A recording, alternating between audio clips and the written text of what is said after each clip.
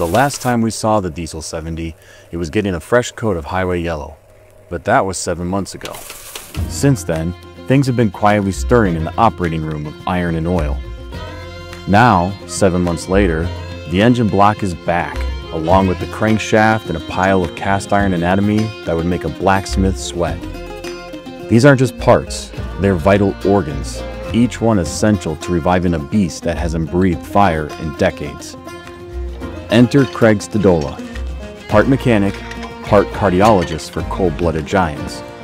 With a torque wrench in one hand and a surgeon's patience in the other, Craig begins the delicate task of rebuilding this iron heart, restoring life with every measured move. It's slow work, honest work, the kind of work that turns wrenches into scalpels and cast iron into something just shy of living. And when he's done, this old warhorse will thump back to life, loud and proud like it never missed a beat. Well, on our Diesel 70, which is a 1933, we have gotten all of our floorboards, seat assemblies, and fender brackets, such, all remanufactured and done, along with like a fan shroud we had repurposed, and the radiator is done. We're all down to just about the engine compartment now, and that's been 2.5 years that we've been trying to get pieces put together for all this, so kind of nice to see some of that back home for a change. So yeah, so show me some of those components, and then talk me through how you kind of got to that point. Yep. Well, we didn't have a crankshaft to begin with, so we had that made, you know, and that was a 3.5 month ordeal just to get a crank made. And then from there we took that and the block down, the flywheel to have balanced and stuff. And in the process, we've had our rods rebushinged and the lower ends done, and along with it, we had a situation with the block where the deck had to be done, and our head bolts are tied through from the main bearing cap all the way to the top, and to get them all out, we had to take a nut off up here, and also then this little peg, which locks it in on a slot, is supposed to thread this all the way out the top, but the main bearing, so we're over torqued at one time and twisted the thread, which we're out of time to come out, so we ended up cutting them off and having to have all new main bearing bolts made. And there was a little slot, which I don't know if you can see, but they have a little ring in there that once you get it into place, that goes in, and that keeps it from turning, so that you can put your top nut back on in the whole 9 yards. And around that top nut, they had these rings which sat in there. Very few came out, which when we ended up torching them out, which there's what you end up, and then we had new ones made, type of situation. And also when we got into the heads, we got our injectors done, and they call this part a cage, which goes into the head, and you have water that comes up to the outside of it to cool and everything, and there's a chamfer in here to fit your stuff. We had to have these manufactured, and then where the injector sprays into a piece, this is threaded into the bottom of the head, which they call a burner tube. We had to have these made. Then to hold the injectors into place, these rings had to be made, and the hardware, which there's 2 per injector.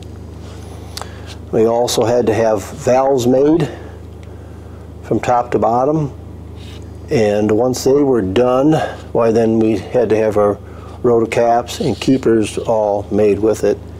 And these here are the new rings to go in around the head bolts when you're done, to eat up that space.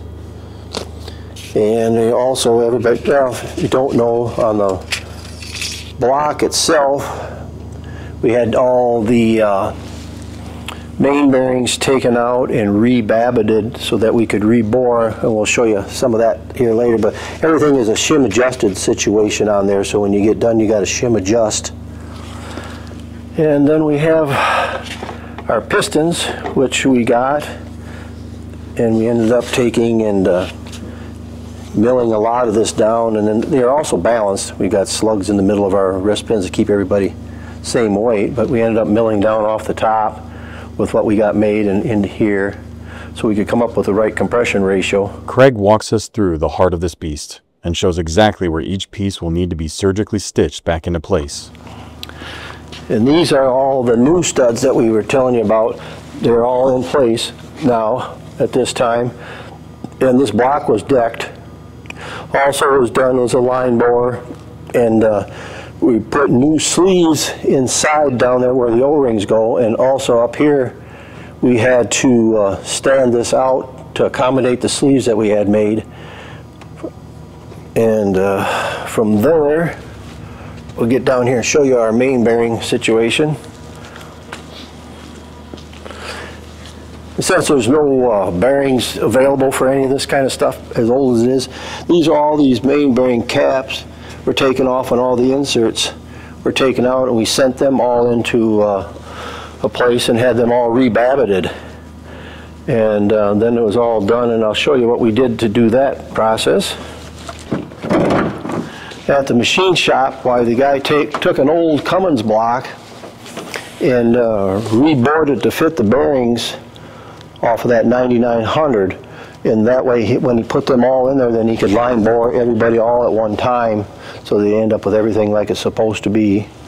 And this here is our flywheel, which we had balanced type situation, and our crankshaft, which is brand new, other than we had put the old counterweights back onto it, and then it was balanced at that time, which they did catch quite a bit of difference in that too. So, and also what's interesting is the block of the 9900 over there actually weighs more than the 11,000 block in the 6-cylinder 75 diesel engine.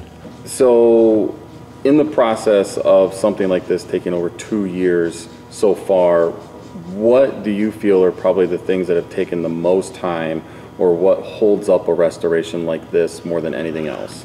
Anything that you have to have made, such as the crankshaft, that was one of the biggest situations. Like I said, that took 3.5 months after we convinced him to do it. You know, not everybody wants to do a one-on situation, and they did an excellent job. And then from there, getting parts for this 9900 is terrible, and everything you get needs work. There's nothing you can just get, take, and put on. It all has to be restored, you know, from top to bottom, you know, so. So when it's all said and done, how much more time do you think it's going to take before we have a running diesel 70? Between 2 and 3 months, you know, to get it all done and fabricated and try and make sure you got all the lines, because it came in a basket of parts, so we're not sure if we have everything, because the parts books, you know, they're a little vague on stuff too, so, but we think we've got everything, so. So when it's all said and done, it will be running? Yes, it'll be a running, moving machine. We've got the pony motor done already, situation, other than a few castings for it, but yes, it should be a running, moving machine. And then once it's running, what after that? After that, why then John's going to let us run it around the lot a couple times, and then everything will be drained and back into the museum, along with everything else. In the long story of Caterpillar, the Diesel 70 holds a strange little chapter, a bold idea that never quite found its legs. They had, back in the day, had the 65 diesel, and they wanted to build the 70 and install a 6-cylinder diesel, but they did not make it in time, I guess, for the debut, and they kept with the 4-cylinder 9900, and every time, you know, they're trying to speed things up and get more horsepower to it, and this just did not hold up to it. So there was, I was told, anywhere between 50 and 60 of these made, and then there's, from what I've heard, 5 to 7, maybe 8 left, and nothing's really up in a real running shape, so that's what makes it really tough for parts. Being this is a frame beginning of the D8 versus the 65, that framing is still off of like the best 60 and stuff like that, so we got to a different transmission and bigger clutches and everything, and then the engine just wasn't enough. So would this be fair to say that probably one of the only fully restored 70s when it's all finished? As far as I know, I haven't heard anything else, which, you know, we're willing to hear anything back from people, but yeah.